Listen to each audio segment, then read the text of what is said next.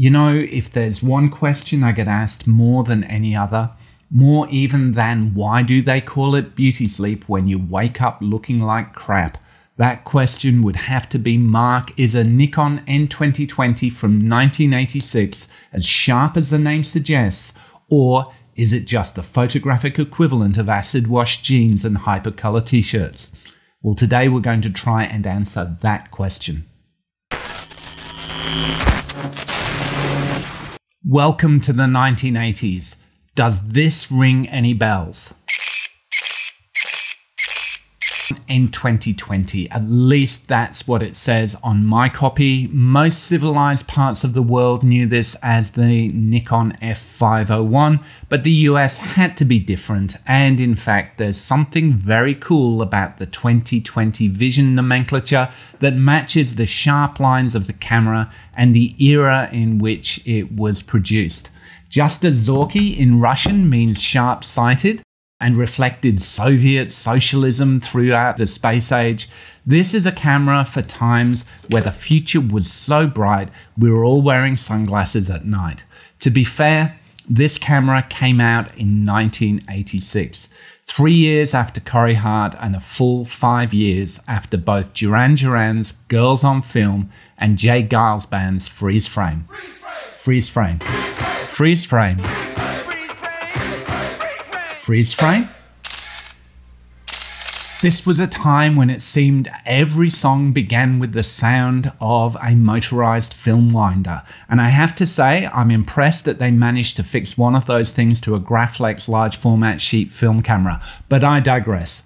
Internet forums, which are of course the 21st century Greek oracle and a natural evolution of scrawling on the walls of public toilets, they declared the Duran Duran Girls on Film intro to be a Nikon F3 with a motor drive. I'll take their word for it, and at less than 2 frames per second, we've not got that Go-Go's beat, but the Nikon N2020 is certainly a continuation of the F3 aesthetic. It keeps the sleek black exterior with red highlights. I mean, of course, the 1980s were all about black and red.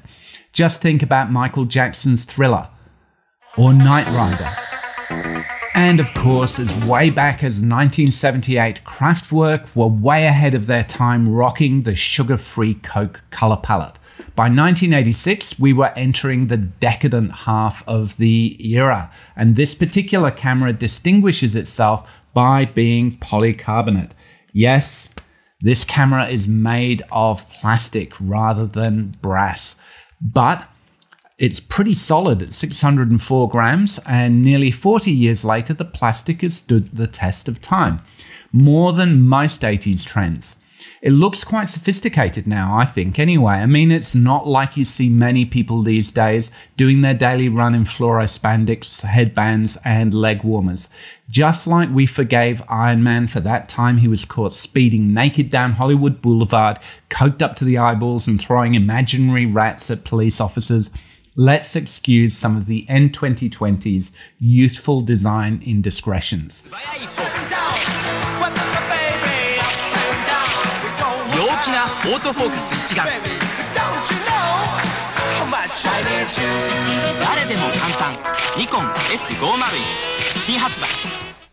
Now for this walk, I paired it with a Nikon 28 to 105mm lens.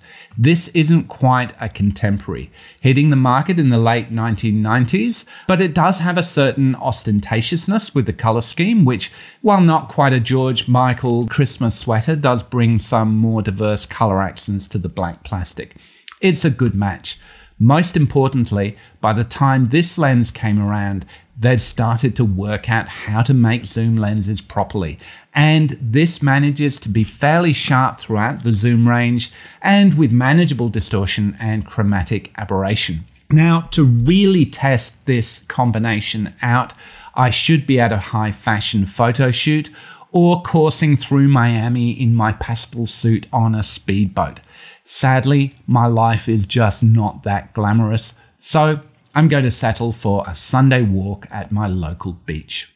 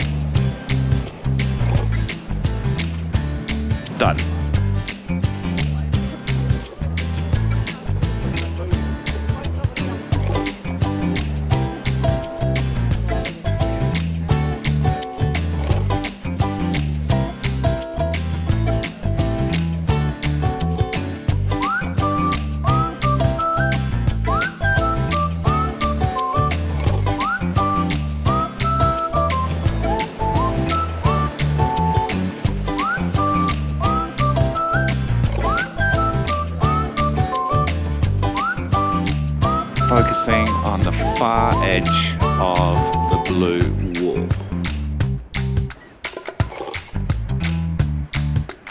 Okay.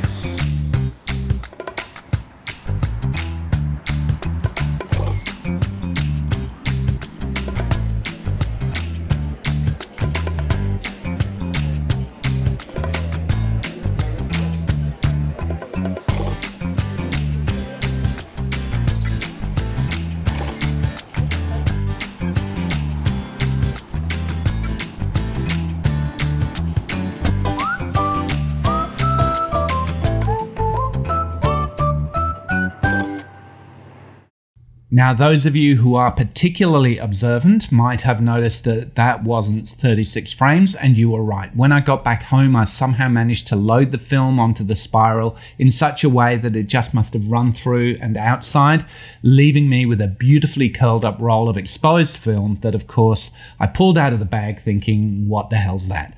Fortunately, I did have a second roll, and we'll see the results in a minute, but suffice to say, it was me who let the camera down rather than the other way round. You might have noticed a bit of beeping as the camera struggled at times to manage the bright light with 400 speed film. That said, this camera is quite highly spec'd with a respectable 1/2000th of a second fast shutter speed. It has the usual modes of manual, aperture priority, and actually program modes. Regular program mode is, I guess, what it says on the box, but it also has a high program to favor fast shutter speeds and a dual mode that switches between the two depending on the film speed. You have exposure compensation if you want to tweak your settings for the conditions. What it does lack is shutter priority. If you set the shutter speed and put the aperture to f/22, it doesn't know to change the aperture. For most people, aperture priority is preferred anyway, but there are times on the street or when I'm shooting my dog, taking pictures of my dog, it would have been nice to have set a fast shutter and let the camera decide the rest. Leaving it on dual mode is the lazy option. And as I said, we were entering the decadent half of the 80s, so laziness is the order of the day. Because let's not forget, this was also Nikon's first autofocus SLR. To professional photographers, timing is everything. To capture the moment, they've got to focus and shoot in a split second, something most amateurs can't do. That's why there's the Nikon N2020. It focuses over 40 Nikon lenses automatically. I'm excluding the Nikon F3AF, which is more of a bolted-on afterthought rather than built by design. This was their first really serious autofocus camera. Was it elegant? No, it was sluggish and almost useless in low light. But Microsoft Windows 1 came out in 1985, and it wasn't that great either. It took them till 1992 before we were all playing Minesweeper at work instead of doing our corporate spreadsheets. Just as Windows was a shell on DOS, the N2020 is basically a manual focus with autofocus as a bonus. In fact, the N2000 or F-301 that preceded it by a year is basically the same camera, just without that autofocus. Because of that, this one works fine with manual lenses. It doesn't come with a split focusing screen by default, but the LED focusing aid works brilliantly, with arrows either side of the focus dot to let you know which direction to turn the focus ring. The viewfinder itself is nice and bright and has the information that you need in it to help you shoot accurately. As I said earlier, the first roll of film was a bust, not because of the camera, but because of me. This is actually remarkably idiot-proof. It beeps to let you know when your exposure is out of range, and yes, you can turn that beep off, fortunately. And you get satisfying confirmation when you're in focus. You know your film is wound on because you get this neat little swirly indicator telling you, and while it lacks the auto rewind feature of later cameras, the rewind button and lock are a reassuring foundation for the standard knob twiddling rewind of earlier manual cameras.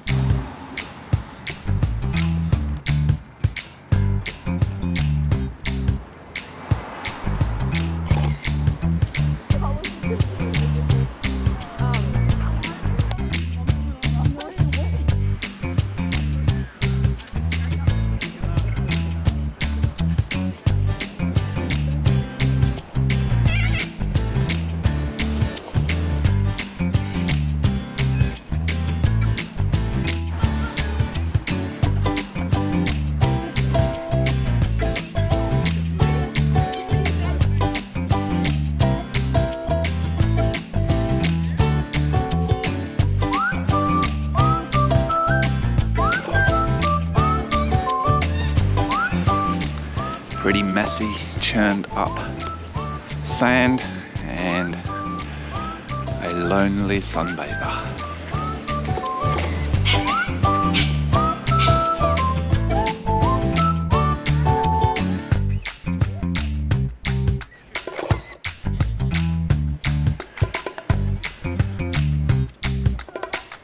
Zooming out a little bit, focusing on the rock.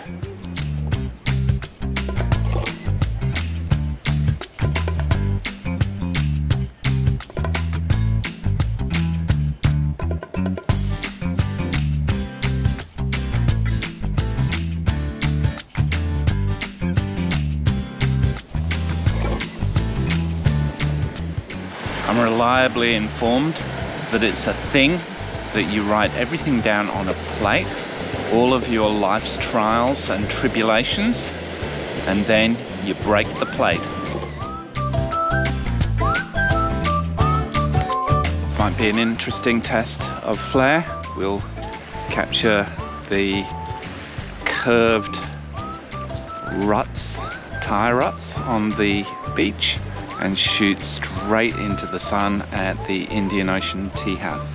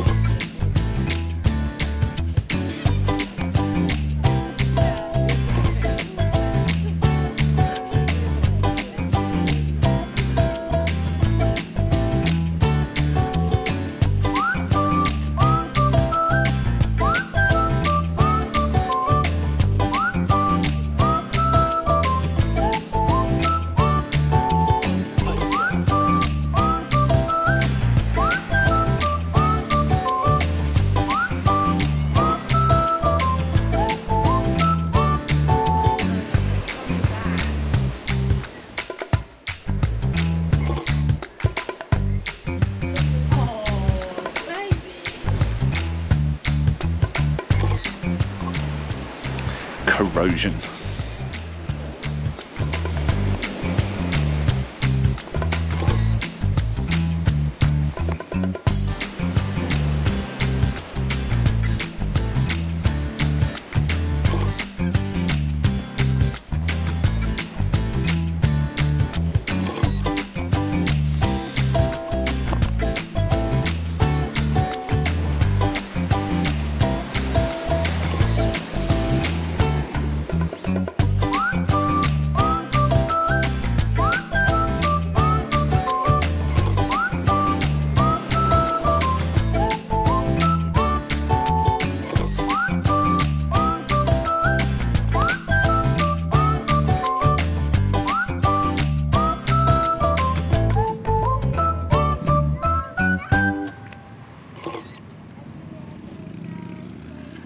So what did you think? Let me know your thoughts in the comments below. My favorites are probably some of the ones taken at the longer end of the zoom range, and while you could argue that 105mm is still fairly short, it's a better range than the 35 to 70mm that was actually the standard around that time. And my version of the 35 to 70 was a decent but not spectacular performer. See up here if you want a more detailed review of that particular optic. The 28 to 105 didn't let me down. It focused fine in bright light, and it let me capture these photos from across the road. I didn't show them in the previous section, but I can't help but feel that this is what cameras and lenses like this are about. Capturing the world as it would have been seen in 1986. All the glitz, all the glamour, and now the decayed remnants about to be swept away by new developments. I'm not sure about what these buildings will be replaced with, whether it'll be a new Casa Miller, a Guggenheim, or just look like a wobbly concrete car park. Time will tell, and time has certainly told a story with this camera and lens combination. Not having the long telephoto allowed me some minimalist horizon shots, and while 400 speed HP5 was definitely overkill for a sunny Sunday morning, even in late autumn, it still gave enough resolution to show off the 28 to 105 millimeters as quite a good sharp general walkabout lens.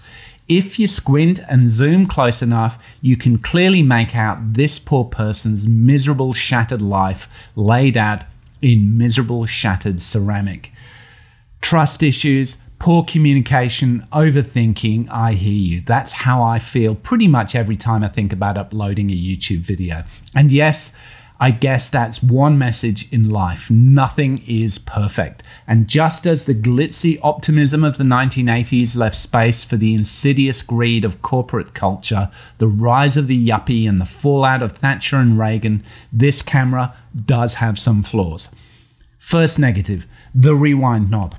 When I hold it in portrait mode, the lever scratches my nose when it turns. I mean, okay, it's a small thing and it doesn't leave me cut up like Mickey Rourke after a bad fist fight, but like many things from the 1980s, it's vaguely irritating.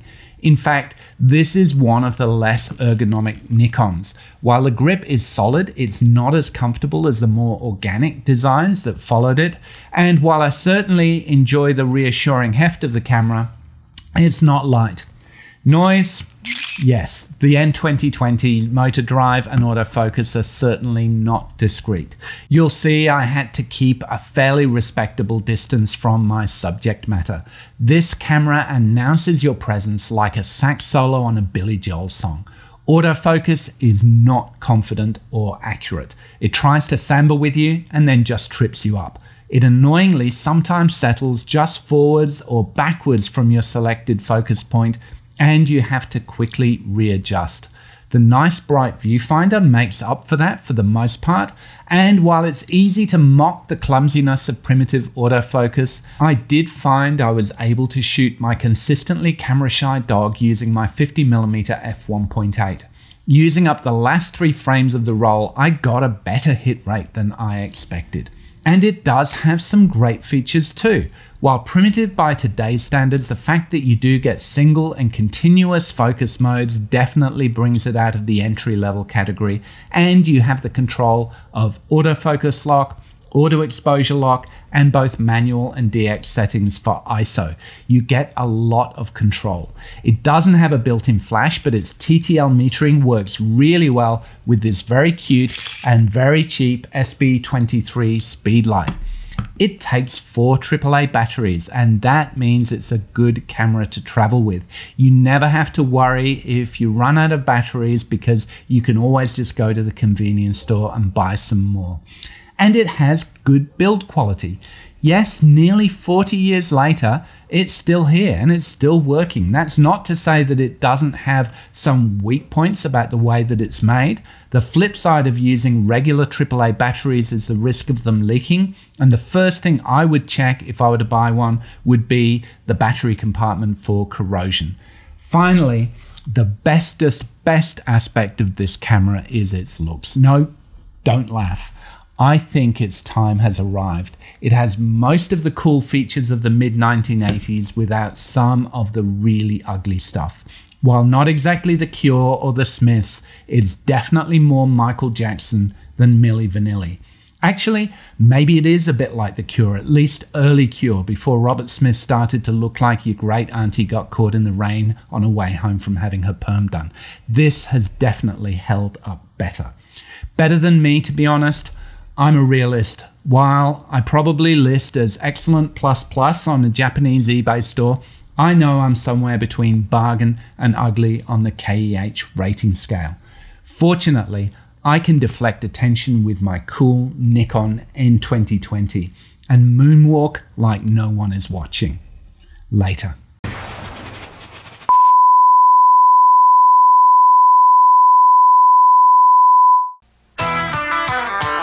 Nikon のオートフォーカス、ニコン F-501。I'm getting too old for these games.